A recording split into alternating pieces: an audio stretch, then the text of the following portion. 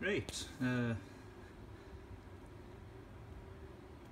welcome to this video at Webasto heater again, third one. This time we've got some got it rigged up some radiators, so it's ready to roll. I just spent last half hour bleeding them up, so the heater's at 14 degrees.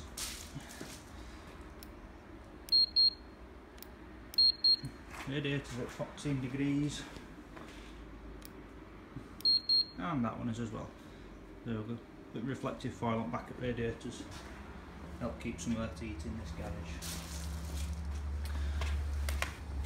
So whilst I've been priming radiators, I've been using this function, circulate pump,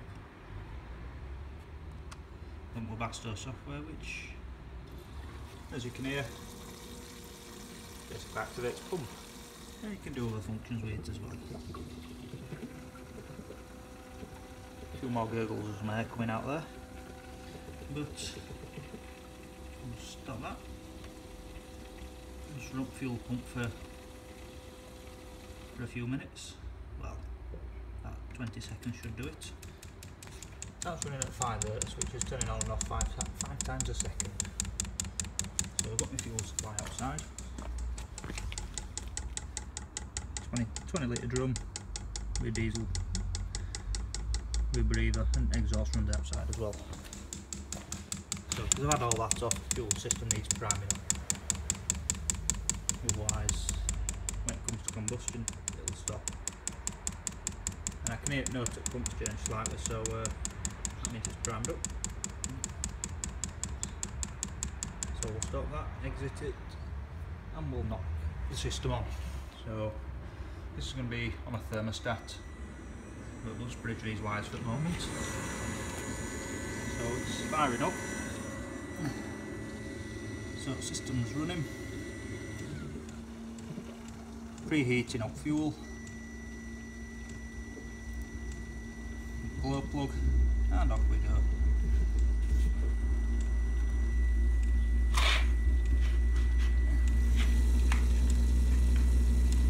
So we'll monitor temperatures and see what's going on. So that's starting to warm up now.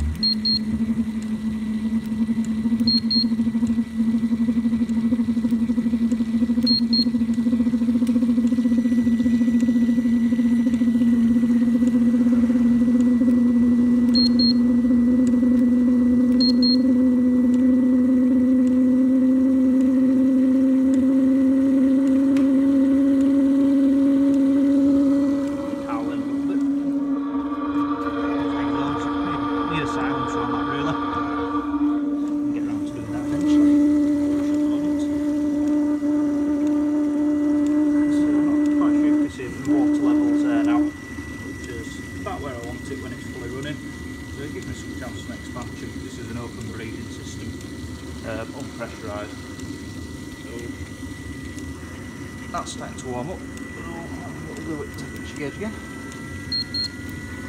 There we go, it's warming up nicely now.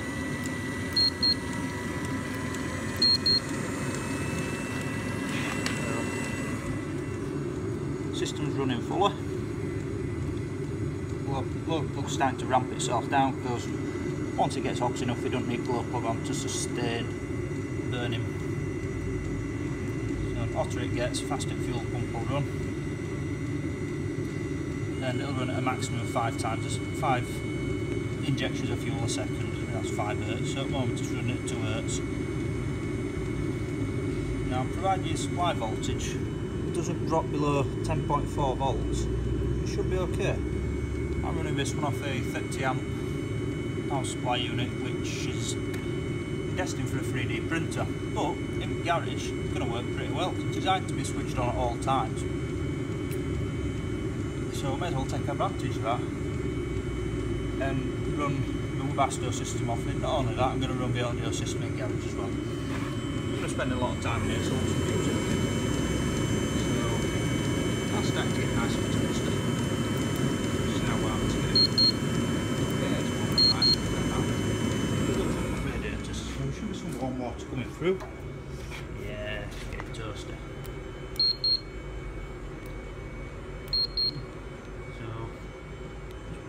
floor so you can see floors 20 degrees. Radiators getting nice and warm. So hopefully that'll be up to a maximum of about 75 degrees. We'll check over the radiator, which will take a bit longer to get warmer, so it's further away from the system. But it's starting to get some water circulating around. It's 17 to that side. Same again that side. So we'll just keep an eye on that.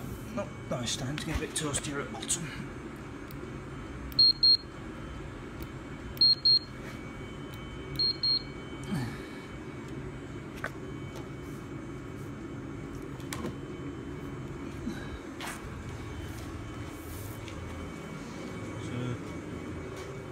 The heater, the Webasto heater is running at full tilt now.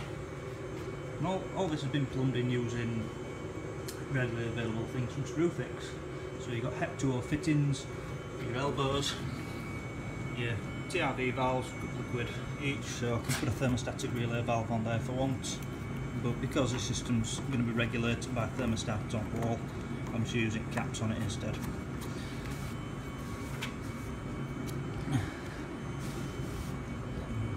No leaks on system. It's good because prior to boarding all off, tested all system and made sure there were no leaks on it at all. So the last thing you want is to do this sort of work, then have to rip it all back down again because you've got a pissing leak. So temperature inside the Webasto heater itself is now running at 51 degrees. And it'll run around that for about another 10 minutes or so until it's fully warmed up. And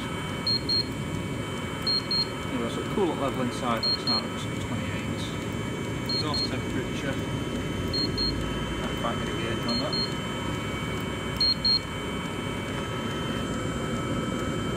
Yeah, you're going to burn your hand if you put it on. Yeah, I'm quite happy though.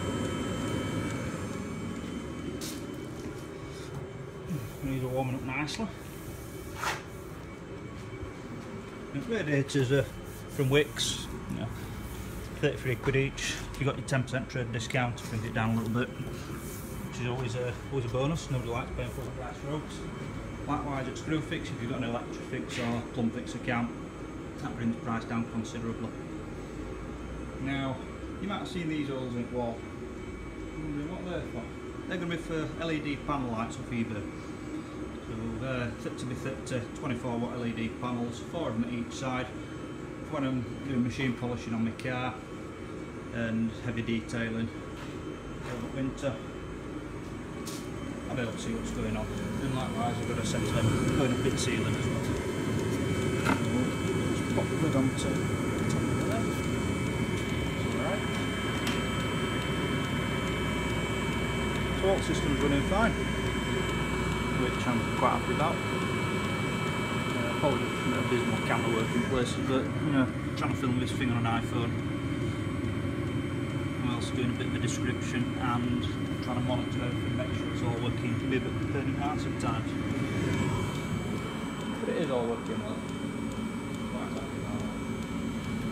Great, if anybody has any questions, let me know. Somebody asked about the K-line adapter which I'm using. This was designed for BMW, running 1999 to 2004 cars with the LED2 connector. And you can pick one up either about 10-15 quid.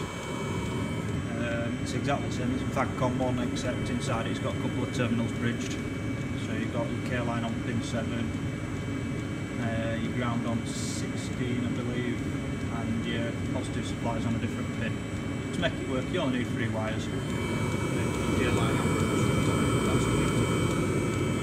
Really simple system, really good, and Webasto software is available off their website for downloading. You don't need out expensive, and this Webasto heater cost me 45 quid off eBay. Seller said it wasn't working, plugged it in, played all the faults, and it was fine. What had happened is it had locked itself out due to an excessive number of faults in the system. Plugged it into the software, cleared all them faults, tested it, made sure all PCB were fine, pump was fine, glow plug were okay, that measured the correct resistance. And then fuel pump fine as well. So there was no reason apart from low voltage, which is the fault that were logged in it, why it wasn't working properly. So the car it came out of had a defective alternator or defective battery. No other reason at all. So great bit of kit. And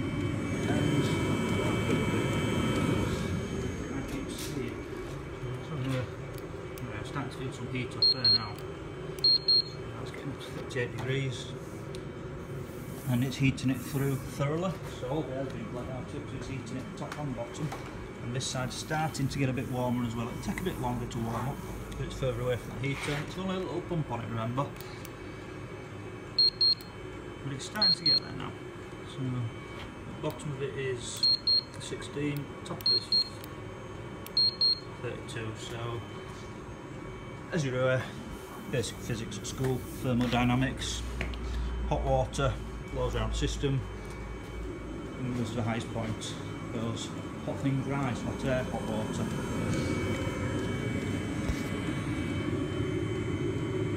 So the temperature now is 52 on the Webasto. So if I set my thermostat to go for 21 degrees, it'll run the radiator system constantly until the thermostat trips out, or until the temperature inside the Webasto exceeds 79 degrees. Now, if it exceeds 79 degrees, it'll drop into a fault condition, turn itself off until the temperature is below the set parameters in the Webasto. Not quite sure what their parameters are. So yeah, that's it really. Thanks for watching. Any questions, stick them in YouTube and I'll try and answer them as best as I can. Thank you.